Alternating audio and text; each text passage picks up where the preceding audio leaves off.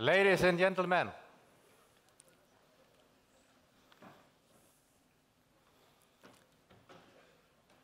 honorable laureates, dear colleagues, dear students, ladies and gentlemen, this year's Nobel Prize in Chemistry is all about outstanding imagination, creativity, and breaking new grounds, completely new grounds in science, fundamental science. And as you know, the prize is awarded to three venerable gentlemen: Jean-Pierre Sauvage, Sir Fraser Stoddart, and Ben Feringa, for the design and synthesis of molecular machines, the world's tiniest, smallest machines you can ever imagine. So just think about that for a moment, about the machines. What is a machine? Well, you can define it as a type of construction composed of different components, different parts, working together and designed to produce some kind of useful output as a response of, well, typically energy input. All these parts, they have to be very, very carefully designed. They have to be built. They have to be assembled. They probably need to be able to move relative to each other while interacting with one another.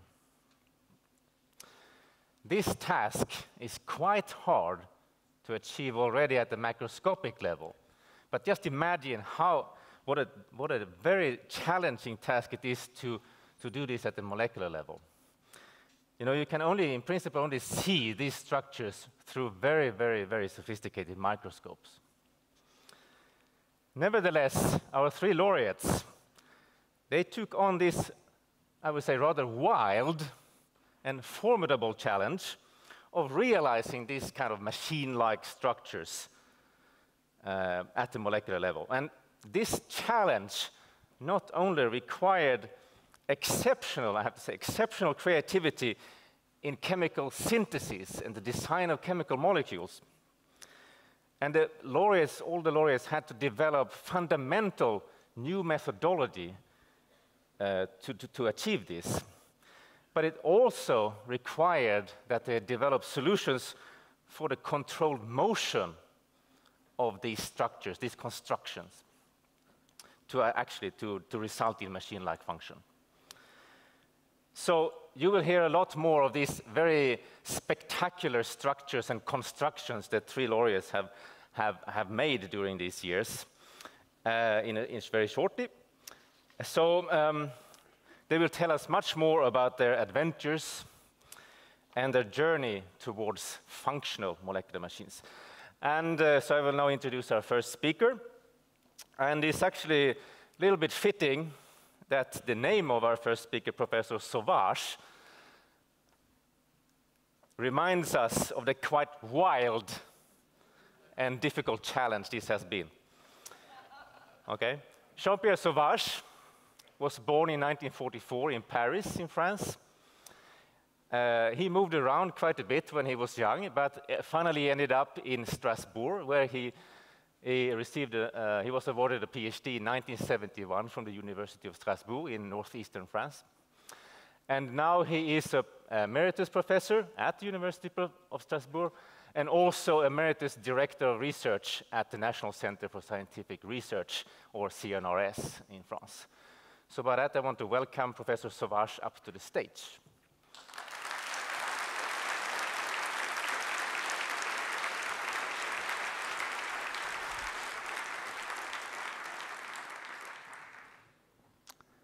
Thank you, Olof.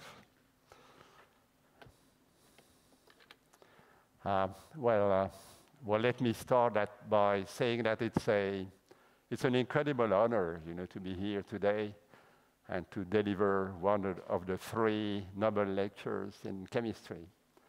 I mean, this is something I never dreamt of in the past, I should say. And I would like to thank the Royal Swedish Academy of Sciences, for selecting our topic, molecular machines, and also for selecting me as one of the laureates with the two other laureates who are, in a way, good friends of mine. So let me start. I will also talk about chemical topology today, because chemical topology, it's really, to some extent, the precursor, at least for my group, the precursor to molecular machines, and which is, certainly something important. Just a bit of history. I think history of science is very important, and I deeply regret that very often it's neglected in our teaching. Chemical topology started many years ago in 1961 by a very nice publication co-authored by Dr. Frisch and Dr. Wassermann. And these two people, these two scientists, were working in industry. So in a way, it's kind of paradoxical that Bell Laboratories was financing research on something which looks completely exotic, in a way, and very far from applications. And Frisch and Wassermann just published a discussion. There were no experiments, nothing in there, just a discussion on chemistry and topology. And it was the first time that those two words, actually, chemical and topology, were associated. And thus, I think it is a very important paper, because for the first time, chemists could see that some molecular graphs, or some graphs, can be planar or non-planar, although the molecules could contain exactly the same sets of chemical bonds and atoms. So I think that was the very beginning. And now experimentally, I think the most important contribution comes from Germany, from Freiburg in Germany, very, very close to my own city, Strasbourg, maybe 80 kilometers southeast. And in particular, Professor Schill and his boss, Professor Lüttringhaus, a legendary organic chemist, Professor Lüttringhaus, they published a paper in 1964 in Angewandte Chemie. Peter, I hope you are sensitive to that. And it was a very important paper, historical paper.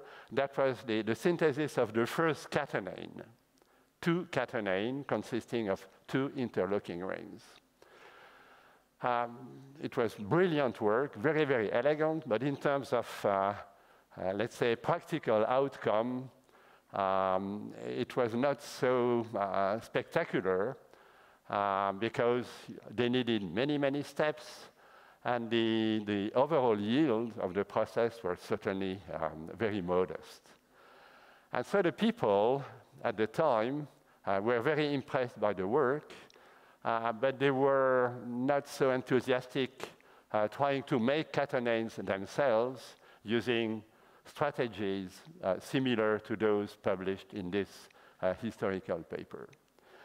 And for some years, maybe 10, 15, 20 years, the field became less active.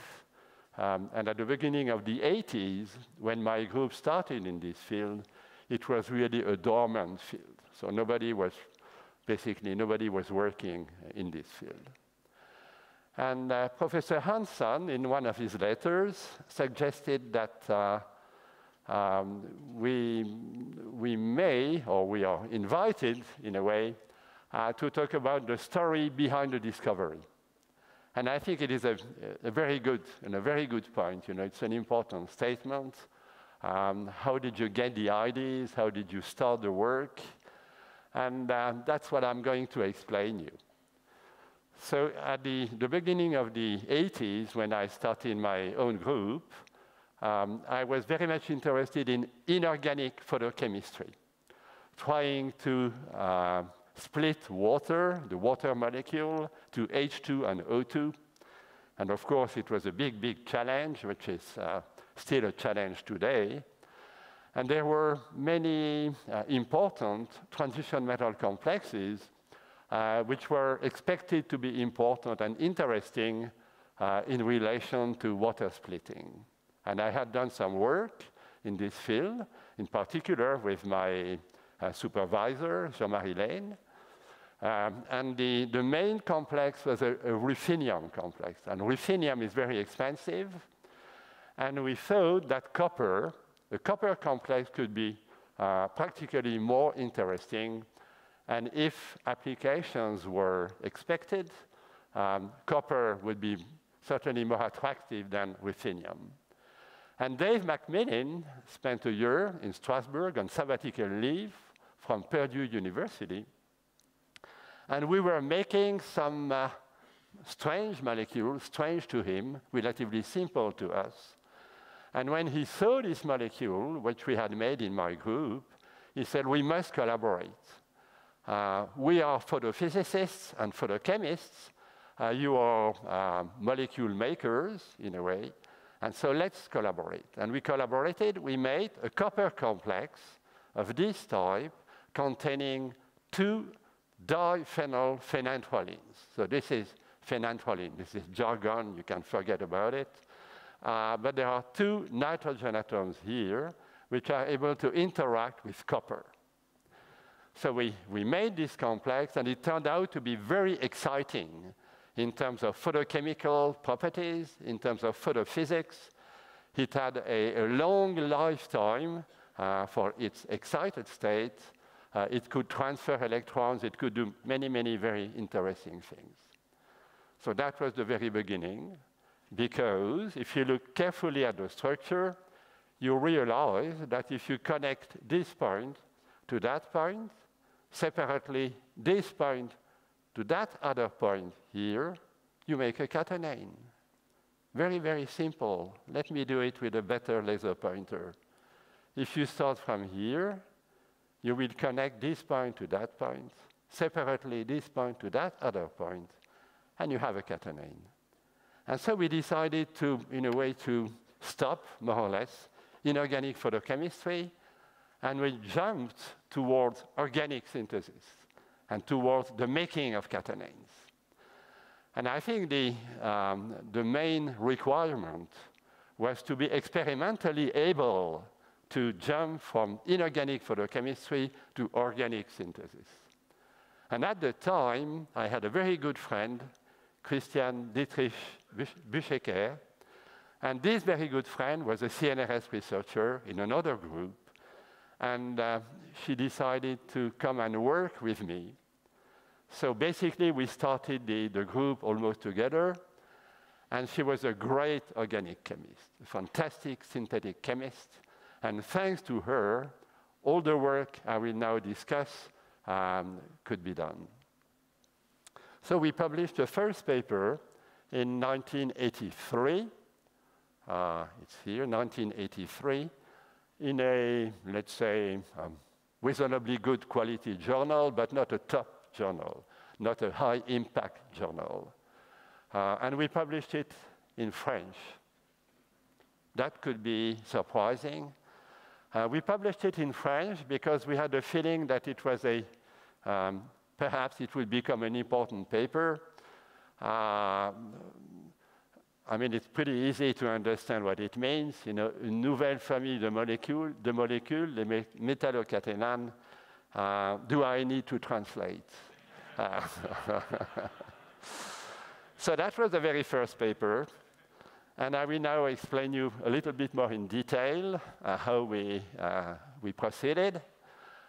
So we, you know, after this first paper, we really generalized the concept, which we call a transition metal templated principle. So we will use a transition metal as, let's say, the templating species able to gather various organic fragments to orient them in a 3-dimensional space and to maintain them in a given geometry. So it's quite easy here. We start from the transition metal center. We have two organic fragments able to interact with the metal. We generate what we used to call the entwined structure. We make a ring here, we make a ring here, and of course, at the end of the day, we obtain a catenane. Very, very simple. We could also be a little bit more sophisticated. We start from a ring which contains a coordinating fragment here. We mix with the transition metal, the open chain fragment, which is able to interact with the metal. And so we will obtain this assembly. And finally, we make a ring from here to here using a GG fragment. And we used to call that the gathering and threading strategy. If you like, I think nowadays we would say the assembling and threading strategy. Just a brief look at the molecules. So we start from the molecule, a very simple molecule, again containing this building block here, the phenanthroline with its two nitrogen atoms. Just in passing, this is not chemdraw, this is Indian ink drawing, you know, very old drawing, historical drawing, and in a way, I think it can compete with chemdraw. So we take two such molecules, copper-1, we generate the entwined intermediate, as I said before. This compound can be made at the 10-gram scale within a couple of days. So this is very, very easy. We do not even isolate this species. We go on, and now we proceed to the double cyclization reaction. We take a long organic fragment. No need to discuss the methodology. We will interconnect those 2 points here and separately those 2 other points at the back. So this is exactly what we have seen on the strategy slide. And we can make, let's say, 0.5 gram of such a molecule, which is a catenane. Now we have indeed our 2 interlocking rings and a central copper-1 metal here. The yield was not very good, but I mean, it was so straightforward that in a way it changed completely the situation, and I think it changed also the way chemists were looking at catenanes. So they were not completely exotic species. They were not completely impossible to make species. They became, all of a sudden, accessible molecules. We were lucky enough to crystallize those species. So this is the copper complex catenane. You see the X-ray structure, which is really kind of a picture of the molecule, a real picture of the molecule. I can move it so that maybe you can see it better. The copper-1 center is green here. In passing, this is ridiculous because all these complexes are deep red. But we had a green ball here to put. And if you demethylate, the system rearranges completely. And this is reversible. And once you have rearranged the system, you have a very open structure. The 2 rings can glide freely within the other. You have very little control over the geometry of this species, but it's a complete metamorphosis. And this is the way we call the process a metamorphosis. So this being said, I should say that we became interested in catenanes for several reasons, but probably the main reason was that catenanes are knots. So this is a knot, this is a catenane, a slightly more complex catenane than the one we have seen. They are ubiquitous in nature, in DNA, in proteins, in viruses even. We have no time to see so many examples, but here just DNA forms beautiful topologies and continuously. I mean, it's not something which is really exceptional, it is something which is routine. So a bit of history. So there were, of course, a lot of interest triggered by the synthesis of catenanes. I would like to refer to the beautiful work of our good friend Fraser, who really blew up the field in a way. So we started as a modest, small group in France, and I think basically there was an explosion thanks to him and his group. In the UK, Chris Hunter and Fritz Föckley, they use hydrogen bonding as assembling entities. Makoto Fujita did also beautiful work based on the palladium nitrogen bond, which is labile and thermodynamically stable. And I think I stopped in 1994. And after that, there were too many contributors, so there would be a too long list, you know. But there is beautiful work which is still done now. And I would like to thank all the people who joined the team, so to say, the worldwide team of catenanes and rotaxanes and other species. Just in passing, there was a pioneer, Hiroshi Ogino at Tohoku University in Sendai, who also published a beautiful piece of work with cyclodextrins and transition metals. Just before we start the molecular machinery part of my short lecture, a few topologies which have been made in my group, you know, mostly for the challenge that making these topologies represented. So that was the first system, a catenane, a 3-catenane, a very simple topology. In 86, 87, we had the X-ray structure in 87, and that was the cover page of Angewandte Chemie.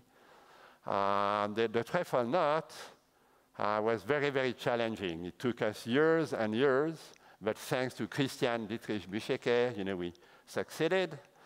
And the doubly interleukin catenane, which is represented here, was mostly the work of Jean-François Nierengarten, another great synthetic chemist. Now let's talk about molecular machines shortly. And just referring to biology, because biology is really a source of inspiration for chemists. We knew that in biology, molecular machines are everywhere, again. You cannot think of any important biological process not using motor proteins, so molecular machines. So ATP synthase is an example, and there was some beautiful work done in many places on ATP synthase and the understanding of its function and the way it works. Kinesin is also an important, a very important molecular machine with a small protein which can walk on a rail, the rail being a microtubule in the cell. So there are many, many, many examples. What about catenanes and rotaxanes? So catenanes and rotaxanes are certainly very attractive in this respect. You can quite easily figure out that a ring can glide along the axis on which it has been threaded from a position, let's say, to another position, and vice versa, go back to the original position. A ring could be hopefully able to rotate about the axis, or again, in a catenane, a ring perhaps can glide, can rotate within the other ring. So very attractive structures for making molecular machines. I know it's a very dangerous slide because maybe in the audience there are people who had done some beautiful work in the field of molecular machines, but I tried to collect, you know, some of the names of the most successful groups in the field of molecular machines based on interlocking, on catenanes and rhotaxanes. And Fraser Stoddart and his group, Vincenzo Balzani, Akira Harada, I mean, they have done beautiful work. David Lee, who was a student with Fraser, and many, many other groups nowadays using catenanes and rhotaxanes to make molecular machines. So now I will just show you what we did in Strasbourg in relation to molecular machines. So the idea was quite simple. It was to take a catenane, a relatively simple catenane, and to move it. And the way we did was the following. So we have copper 1 here. And you know that copper has 2 oxidation states, copper 1 and copper 2. Copper 1 likes to be 4 coordinate. It likes to be surrounded by 4 nitrogen atoms so as for it to be tetrahedrally surrounded by nitrogen atoms. Copper 2 plus, on the other hand, is much more demanding. Copper 2 plus likes to be 5 coordinate or even 6 coordinate.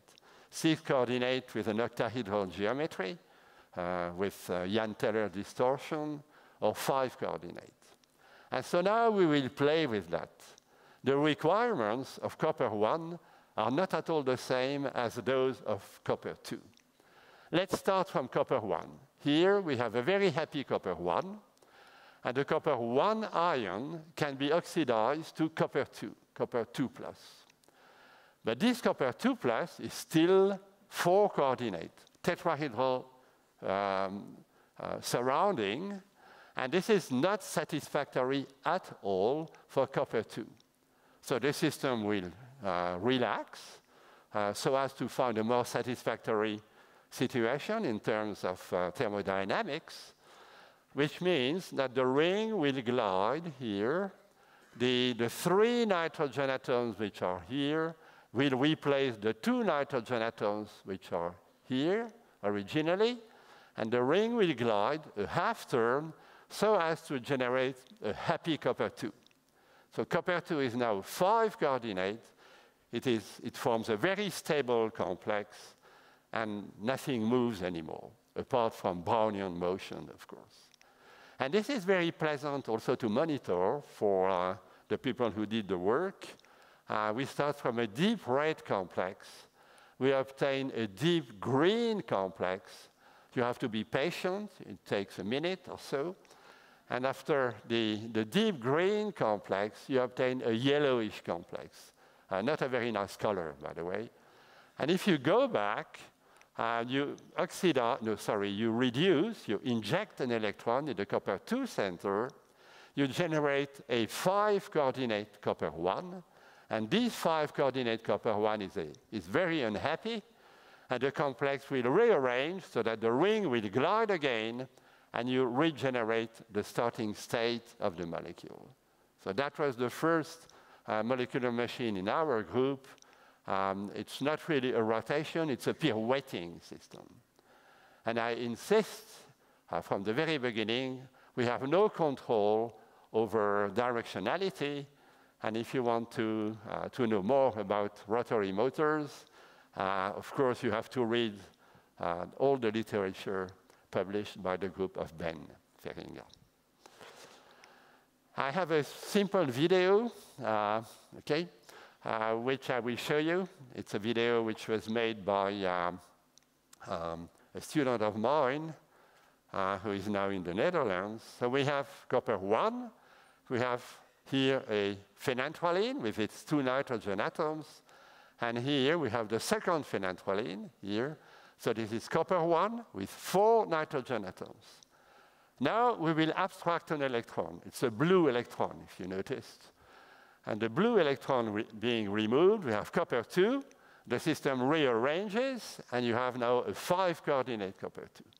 You can re-inject the electron, not the same, of course, and you reform the 4-coordinate complex. And I think the beauty of the system is that you can do it as many times as you like with molecules. Of course, you can do it as many times as you like in silico. But with molecules too, everything is perfectly clean, perfectly quantitative, so that it's a nice, very reversible and clean system. So I will have very limited time to talk about molecular muscles, but let me just show you the principle. So we wanted to make a molecular system which is reminiscent of molecular muscles in the sense that contracting or elongating molecular muscles means gliding filaments. So you have filaments which glide along one another. So you have the relaxed form of the muscle here, the contracted form of the muscle, and you see that those filaments simply glide. And what we did was to design and make a molecule. It was a relatively complicated molecule. We made a molecule which behaved in exactly the same way. This is a rotaxane dimer. And what we could show is that we can contract it, and we send another signal to the molecule. We can elongate it and contract it, and this can be done, many times. We have no time, I assume, for 2 minutes. Thank you. It's very accurate. So we have no time for discussing, the work in detail, and I will skip all that. Some very important slide, I think, will be the slide gathering the names and of the people who did the work. At first, I would like to conclude. This is my conclusion slide. Transition metals are very important. In our case, we are more coordination chemists than supramolecular chemists, to be honest. But transition metals played a very important role in our chemistry. They allowed us to build the system using templating principles. So the transition metal can gather and dispose the various organic fragments around the metal in a very well-defined and very well-controlled way, which allows to make target molecules of interest. And due to the presence of the transition metal in the molecule, the system has interesting electrochemical properties and photochemical properties. And this is how we could move the molecules, or let's say set some parts of the molecules in motion, such as 2 or 3 state swinging catenanes. We have seen the two state swinging catenane, molecular shuttles. We made a wing flapping rotaxane, and contractile and extensible molecular systems reminiscent of muscles. So I will stop at this stage. Let me just say one word of the French system. The French system, I'm not sure it's perfect, but there are good points in it, provided you adapt your policy to the French system. It can be efficient. And in particular, we have permanent people working in our groups, and we were working in my group as a group of permanent people. I was considered the leader of the group, but the other permanent people were friends, most of the time. Some of them were of my generation, and these are the people, working with me, not all of them at the same time, but Christian, Jean-Claude Chambron, who is now in Dijon, Jean-Paul Collin, who is now completely retired, Valérie Heitz, who is a professor in our university, and some younger members, CNRS members or assistant professors.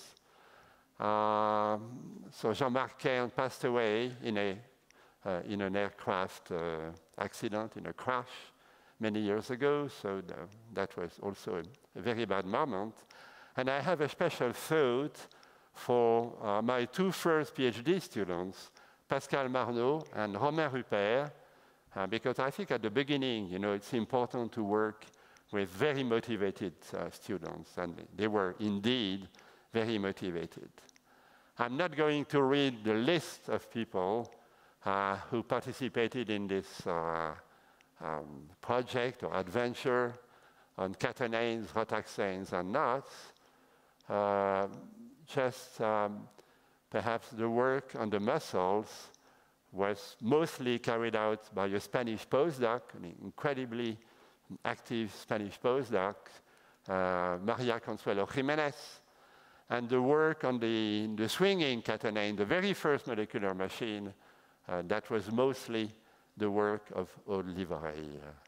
Finally, let me thank my university and the CNRS also, which had a very important contribution. The European communities, without the European communities, I don't think we would have been able to do as much work as we did. And the Région Alsace, which is around Strasbourg, my city. We have a foundation which was also very helpful.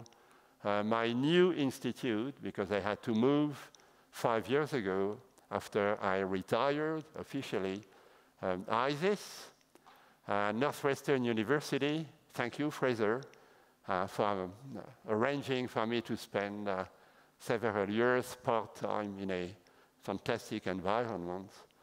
I would like to thank my supervisor when I was a postdoc in Oxford, Malcolm Green, a great organometallic chemist. The two most influential teachers, Guy Ourisson and Raymond Weiss. Finally, of course, my wife. She has always been very supportive. And this was also true for our son, Julien. And I would also like to thank the two other laureates, Fraser and Ben, because without their great contributions, I wouldn't be here today. Thank you.